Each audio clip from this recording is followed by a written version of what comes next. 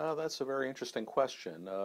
Limiting myself to major industrial countries, um,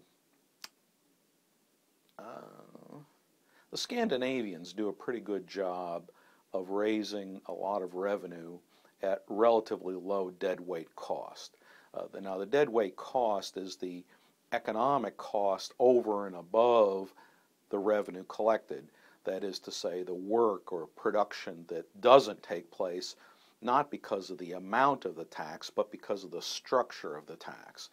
And what the Scandinavians do is they have what's called a dual tax system, where they tax labor separately from capital. We sort of lump it all together, but then we have different rates and exemptions and things like that, and it's rather confusing. Their system is more straightforward.